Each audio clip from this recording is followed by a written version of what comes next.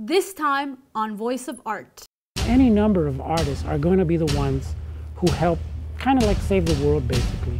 You gotta go meet this girl, Favianna. She's an incredible human being that has come like a lightning force. I mean, she's a small person and she's a giant as far as I'm concerned. She's incredible. Her energy, her commitment, and her sense of purpose. Favi's willing to kind of expand the possibilities in people's minds and really challenge them to think outside the box. And I think that sometimes it's those people that are willing to kind of push the edges of the political conversation in our country that are really going to end up helping shape the course that we travel.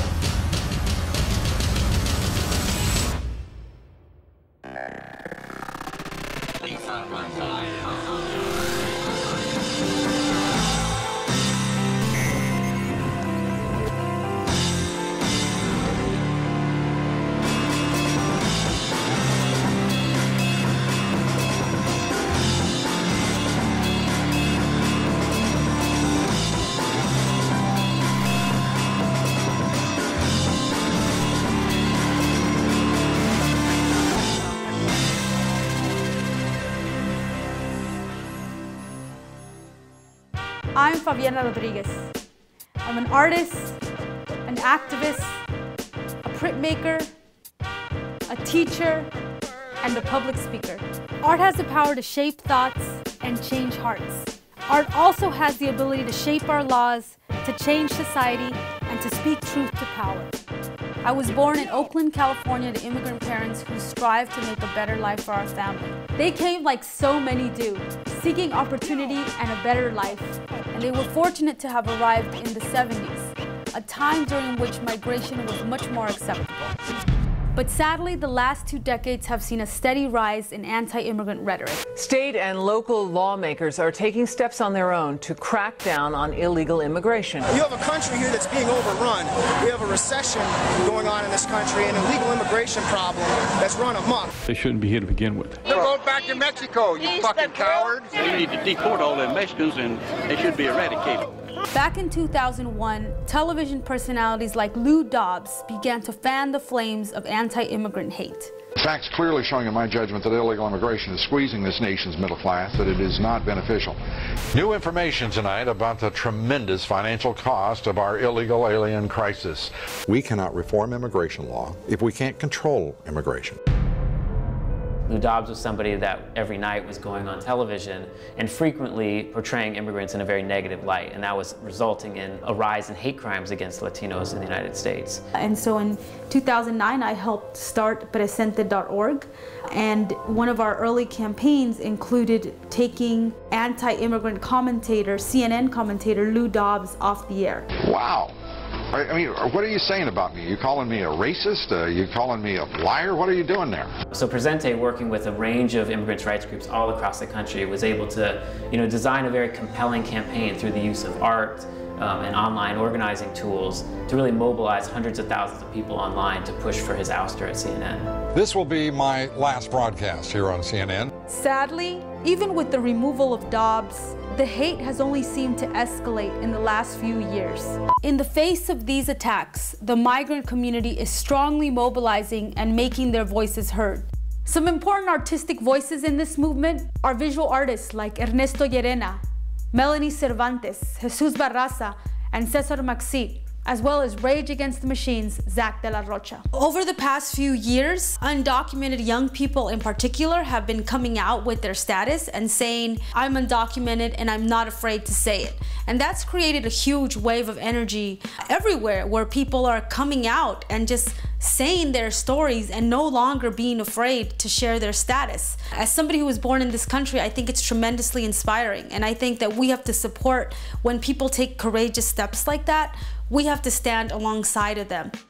Today, there are extreme and inhumane laws being passed in states around the country. Laws such as SB 1070 in Arizona, HB 56 in Alabama, and HB 87 in Georgia.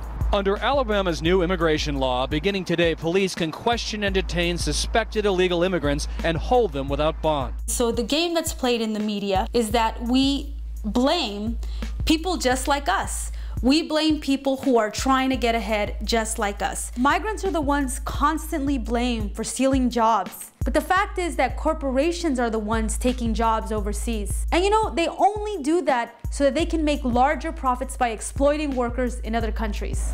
When it comes to immigration, I feel that we're stuck in the same paragraph and we're having the same conversations and we're not really asking the harder questions. Why are people moving? And what does the United States have to do with people moving here? What are economic agreements like NAFTA, right? US foreign policy, wars that the United States has started. Like, what does it have to do with people moving? But we're not owning up to our own history, and that's why it's biting us in the ass. So what NAFTA allowed was free reign for corporations to go to places, to countries where there was lower wages, therefore gutting jobs here from the United States, going to places where they could suppress wages and people would get paid drastically less, and at the same time do massive land grabs from lands that were previously owned by families or by communals or even by the state themselves. When people lose their land, what happens? They have to go to where the jobs are. The low-paying jobs are in Mexico. Where are the other jobs at? They're in the United States. And so naturally people are going to want to go where they can find work. That is one of the only ways that they're going to survive. Immigrants have become a scapegoat for things that are wrong with this country. When Americans think to themselves, where are all my jobs? They look at their fellow human being and say, you took my job. And rather than looking at other workers or at other migrants or at other people, we need to be looking at who at the top is making extreme profits off cuts to us as workers, off cuts to our public services. That is where we really need to be pointing the energy. Corporate America is to blame. There is bankers, there's irresponsible politicians, there are people who have taken away our social services and have created a crisis where we are eliminating the working class, we're eliminating the middle class, and we're creating a situation where the haves and the have-nots are facing unprecedented gaps. That is not to blame because of immigrants, that's to blame because of how decisions have been made in this country since the 80s. Our country is not broke. The problem is the extreme concentration of wealth among the 1%. Immigrants aren't to blame, greed is to blame. This is precisely why we need to take immigration out of the ghettos in our minds. My name is Jose Antonio Vargas. I'm a journalist and a filmmaker. I've written for the San Francisco Chronicle, the Washington Post, Huffington Post, the New Yorker, Rolling Stone, the New York Times, Time Magazine. Immigration is not this south-of-the-border, Mexican, brown thing. And I think we have to explain and kind of unpack not only why people are moving, but also to explain the history behind that. People have been moving since the beginning of time. Why does Asia look the way that it does? Why does Africa look the way that it does? You know, why does somebody like me who looks like Yao Ming has a name like Jose Antonio Vargas? I don't know, because the Spanish people moved in 1521 and decided to go to the Philippines and check us out. Not my fault. White people have been moving since the beginning of time, you know. The pilgrims sailed the sea to find a place to call their own. In their ship Mayflower, they hope to find a better home. They finally knocked on Plymouth Rock, and someone said, we're there. It may not look like home, but at this point I don't care. So I think it's important to kind of connect these dots. And again, get immigration out of the ghetto. It's not what you think it is, man. You know, what border are you talking about? The Great Wall of China? Has humanity ever built a border that could withstand human will? So long as people are hungry, dude, they'll fucking cross whatever border you put in front of them.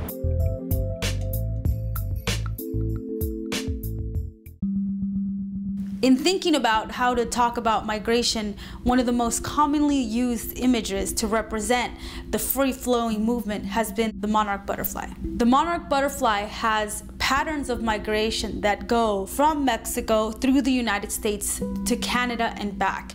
And it really symbolizes the natural way in which living creatures move and migrate in cycles. They go in certain seasons and they return in others. Very similar to what workers do. They go when the harvest and they come back when it's not. I've been hugely inspired by the butterfly symbol, as have many other artists. And now one of the projects that I'm working on is to get folks from all around the country to post an image of a butterfly on their social media networks. And if you can't find an image of a butterfly, you can very simply just put your hands together and create your own butterfly and show how you stand with undocumented migrants as they're coming out. Show that you stand for humane immigration policy. Along with the butterfly symbol, we will also be creating butterfly wings and butterfly banners and taking them to Charlotte, North Carolina to the Democratic National Convention. And we will be using this art to help amplify the migrant struggle for basic human rights. Two other artists are helping me with the campaign. Ori Original and Julio Salgado. Ori is a fellow artist and my right-hand man. Julio is a talented, undocumented and queer artist, as well as an undocubus writer. I'm gonna be heading to Arizona in a few days because Arizona represents the ultimate failure of immigration policy. When we're talking about hate, Arizona is the face of that. It is the laboratory of hate. It is where you have had some of the most anti-immigrant laws, and it is where artists like myself need to be at. If we want to inspire people, Arizona is where we have to go. Next time on Voice of Art. Before we head to the Democratic National Convention in Charlotte, we're going to make a visit to the front lines of the migration crisis in our country, Arizona, where we will meet with local activists, tour the medical examiner's office, witness deportation sentencing, and participate in a cultural festival.